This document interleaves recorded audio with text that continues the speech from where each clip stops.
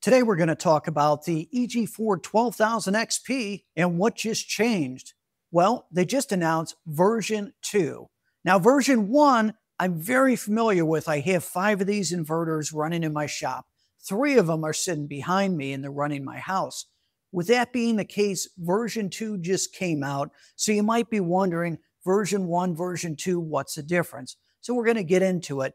Not a lot has changed. It's just a very minor change to the inverter that has a really big benefit.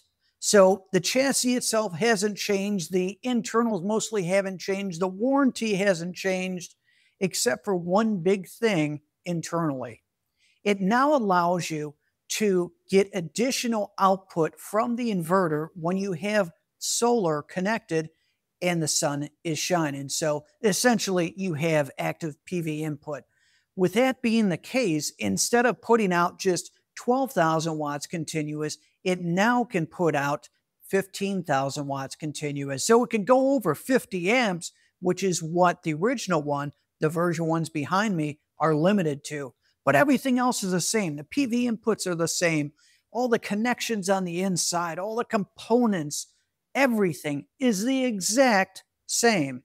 It's just a little bit better with this minor tweak, few components, and the ability to give you more output.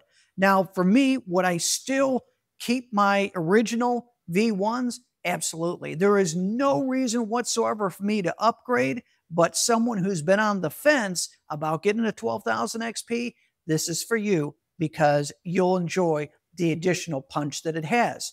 Now, the 3 that I have sitting behind me can put out 150 amps for my house, and at max draw, with testing with everything on, I was pulling 30,000 watts out of them. So with that being the case, I went way overkill on my setup. I have plenty. With my shop, it's way overkill with 2 inverters. I'll never hit that amount, even with electric heaters on. But I wanted you to know that there's a change, that there's a big upgrade. So it's 15,000 watts output when the sun is out, or up to 15,000. And then if the sun's not out and you have 0 PV input, it is 12,000. So it's very good news. It's awesome that EG4 did this upgrade, and it's pretty cool that it's right in time for the holidays. So as you know, it is time for Black Friday and Cyber Monday. So definitely check out the deals that are going to be coming up. I believe that they're going to be released this week, so I'm very excited. I'll probably pick up some more things, and you guys should as well. I also have my coupon code listed below. It helps support the channel. So if you decide to purchase something, please use it. It definitely helps. But thank you to EG4 for taking an already great product and making it even better. Thanks again for watching Mike's Garage.